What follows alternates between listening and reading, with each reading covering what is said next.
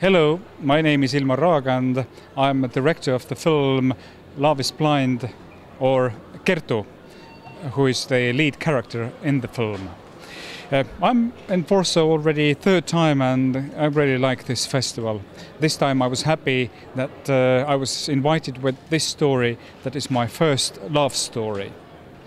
Everything started when I heard a real life story that happened in a small island in Estonia, where one adult guy who was considered to be a drunkard got one day a postcard with a love poem, and it happened in the village.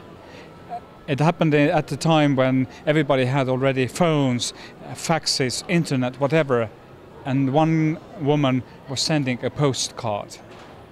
When this guy finally met this girl, then this was the start of a love story.